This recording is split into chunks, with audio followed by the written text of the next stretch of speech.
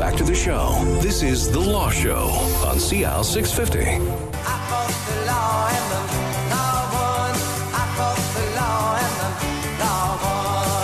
All right, this is The Law Show. I'm Zach Spencer. This is CL 650. We're talking about protecting yourself from a lawsuit or loss. Joe Murphy and Jeff Neuenberg from Murphy Batista are here. Now, Jeff, we're going to get you in the mix now.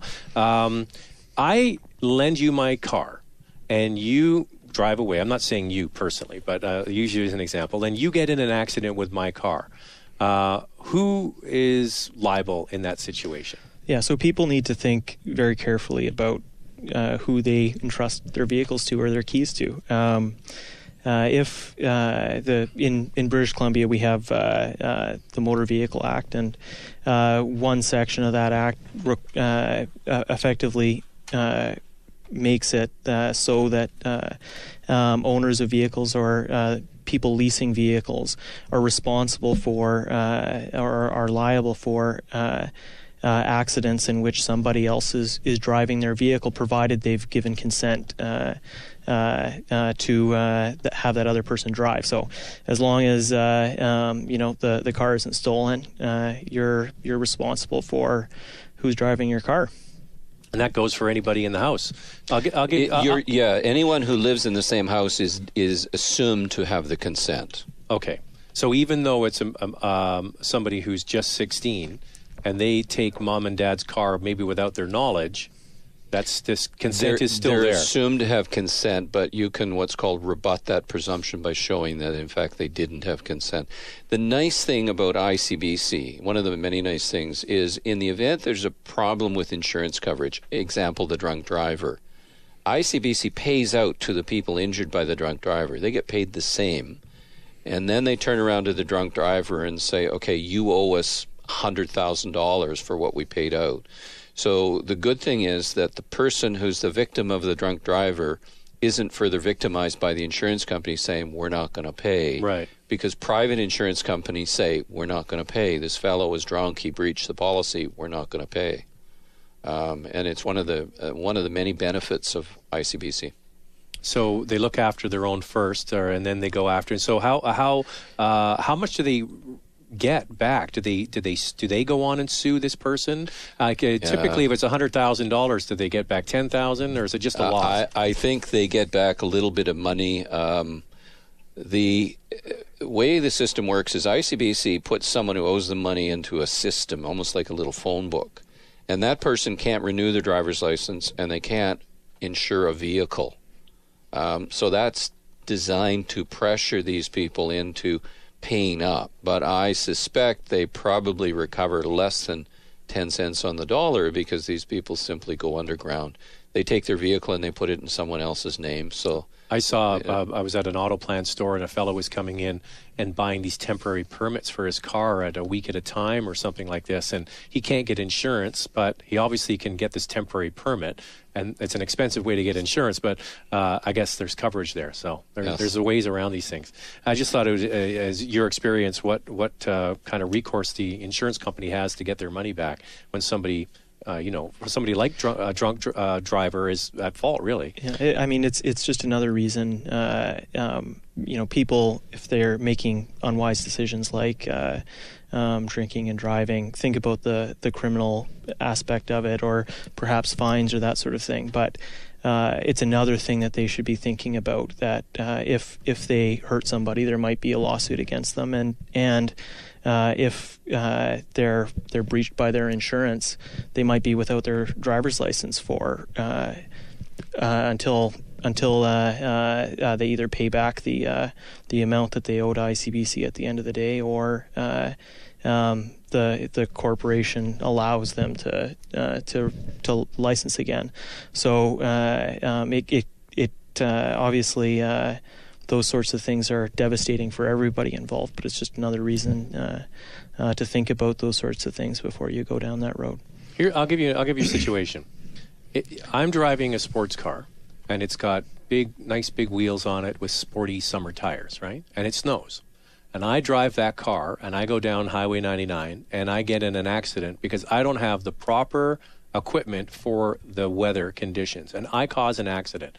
Is there any liability extra liability, or how is it? Just basically, does ICBC come down and say who's at fault in that situation? Yeah, it's who's at fault. ICBC's not going to look at you and say, well, you didn't have really good tires on the car, therefore this is partially yours and you're going to have to pay, because that's why people buy insurance. They buy insurance because something bad happened. They were negligent, or the driver of the car was negligent. And the insurance company can't sort of look to the person. Here's, I think, a better example. If you have a convertible and you drive it over to a 7-Eleven to get a Slurpee, and you leave the car running at the curb as you run in to get the Slurpee, and you come out and, surprise, surprise, someone's stolen your Porsche with the keys in the ignition, the ICBC still pays. Even though you're dumb. Well, I think you're more than dumb. Yeah, another common example that's moving away from auto is leaving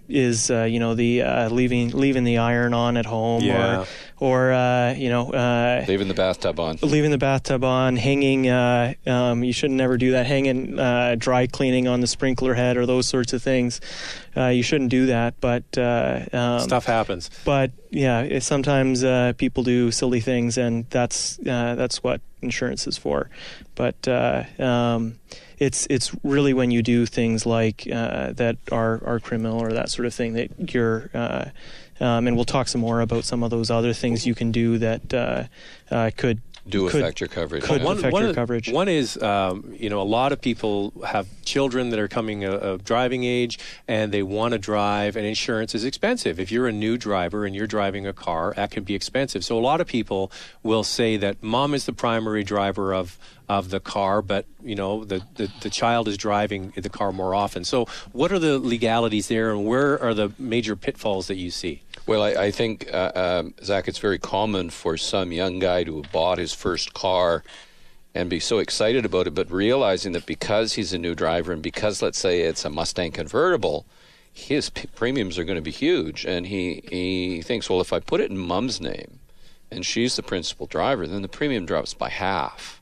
So there's a lot of dollars as a good reason to do it that way. But if you have an accident and ICBC finds out that you've misstated the facts in getting the policy, they then void your insurance. So they're going to pay anyone you ran into. They're going to pay anyone who was injured. But when you say, and my car was totaled, they say, tough. And there was a case a few years ago in Vancouver. It was a young fellow who got a Mustang, 5-liter Mustang, and with a manual transmission in his mother's name with her as a principal driver. And ICBC said, we're not paying for the car because we think the son, was a principal driver, and that wasn't told us. So the woman sued ICBC, and it goes to trial, and she's giving evidence that this is her car, that her son only drives it when she sends him on an errand.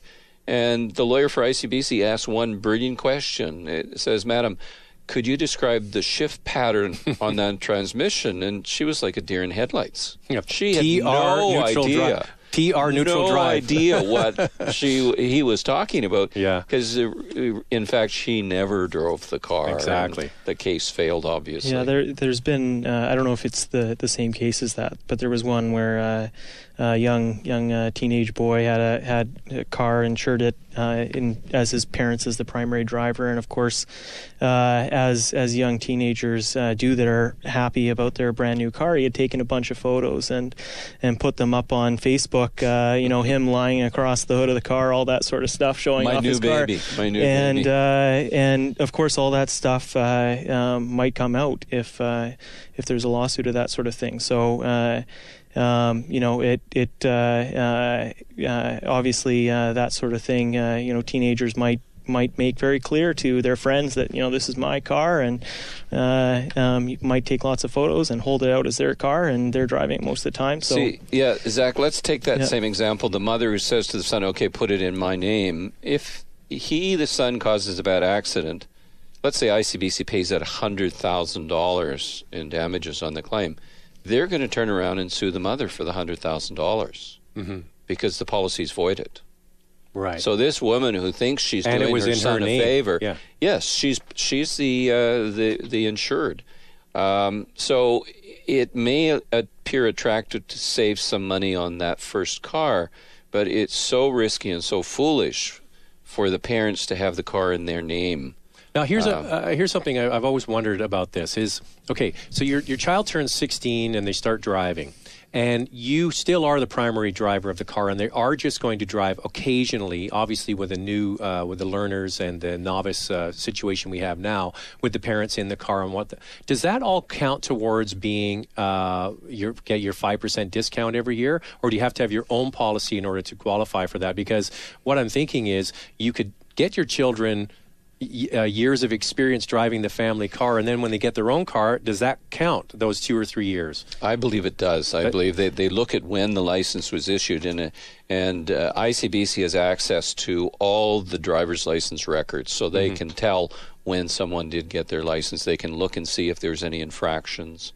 But they haven't had their own policy. Yeah, a broker will be able to tell you better than we can. But I just wondered about that, think, because when my son's a few years away from that situation, is it a good idea to get them driving earlier just to get their record clean, right? I think it's a good idea for them to get. There's lots of kids that are putting off getting a driver's license. I have cousins and that sort of thing that are doing the same thing. The average age now, by the way, is 21 years old. But I think it's a good idea to get your license, and my understanding, and broker can tell you better than I can, but that they look at how long you've had your driver's license, and I don't necessarily think it matters necessarily how long you've had the policy or that sort of thing. Great conversation. Yeah. We're talking about protecting yourself in a lawsuit when it comes to motor vehicles. Joe Murphy and Jeff Neuenberger here from Murphy Batista.